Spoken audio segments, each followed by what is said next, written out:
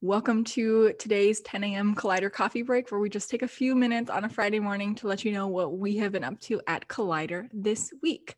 So I will send it to Jamie this morning to start us off. So thanks so much. I think this week was a pretty productive week for us here at Collider. We actually sat down on Monday and did some strategic planning, which was a great process. So thank you to Amanda for helping out with that.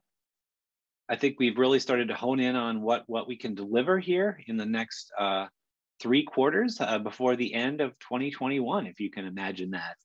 So really excited about what we have coming up, and really excited about the work we've done so far, which has been actually very, very impressive. So thank you to the entire team who has really stepped up to make this work possible on behalf of Rochester's entrepreneurs. I also want to put in a plug for our 1 Million Cups that will be next week at Wednesday at 9 a.m.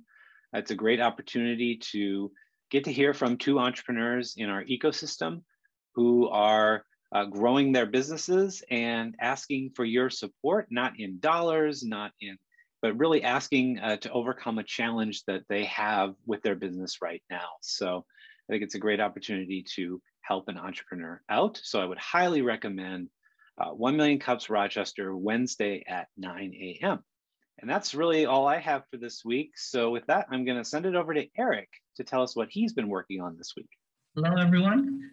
This week, my article on Mr. Timi Edu and his business Pretsl Digital got published. So it's right on the Rochester Rising website, so be sure to check it out. I also featured for a couple of minutes in the podcast as well, talking about some of the ideas behind why and how I wrote the story. So there's also that.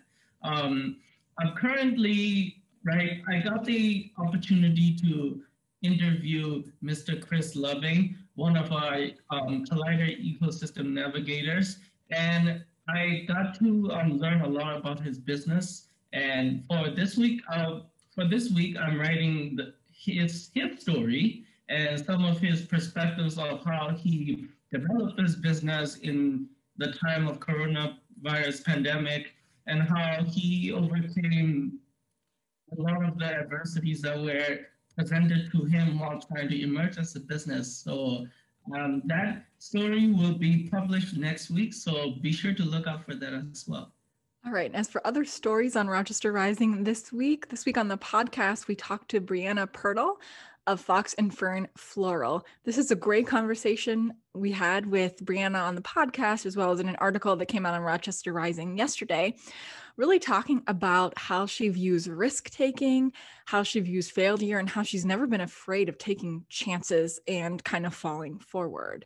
So it was a great conversation with Brianna. So check it out on the podcast, which you can catch on our website, as well as on Spotify, Apple Podcasts, really wherever you listen in to your podcast. It is there.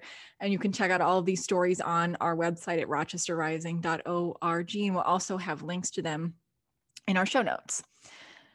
So I wanted to say as well, we've been slowly sharing some videos that we recorded with our Ecosystem Navigators, I believe in February. I can't even remember when we recorded them at this point. But I think they're really important because they showcase what Collider is, what the Ecosystem Navigator program is, and the types of questions that the Ecosystem Navigators are being asked, and that you could go to them to be addressed.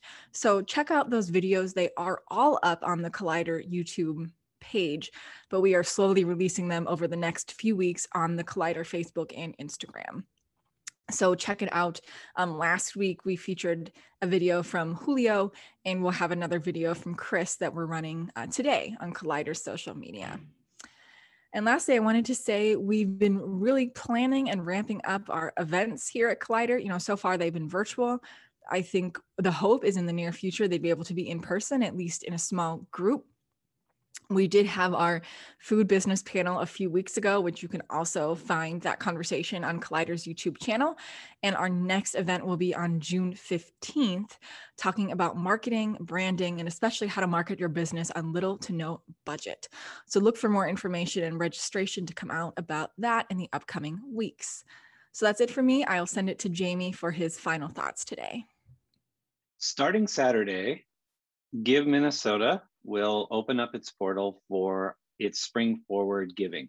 And Collider wants to play a big role in that. And we hope that you will also play a big role in supporting our work here at Collider.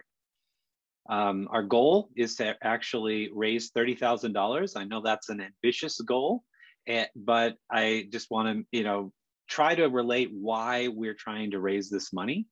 And really it comes to helping to sustain and support our entrepreneurial ecosystem through the work of Amanda, myself, our navigators, trying to find a way to sustain what has been kicked off by awesome support from the Ewing Marion Kauffman Foundation and giving us a grant to get started. That grant sunsets in December.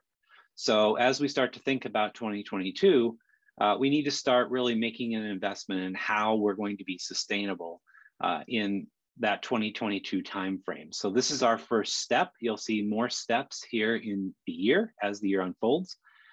But we would appreciate if you would consider, if you've ever been helped, supported, had great stories told about yourself or your business, to consider Collider during these 11 days from May 1st to May 11th. So we'll have a link in the show notes where you can view our site and check out all the ways that you can support Collider here during this campaign. So on behalf of myself and our entire team, thank you for being a supporter of Collider in the past, and we hope that you continue to support Collider in the coming year. And with that, I'll send it back to Amanda. All right, thanks everyone for tuning in for our 10 a.m. Collider coffee break this morning. It's always a huge help to us if you like this video, and please share it with at least one person that you think could benefit from something that we talked about today. So thanks for spending just a few minutes of your morning with us, and we'll have a brand new coffee break next Friday.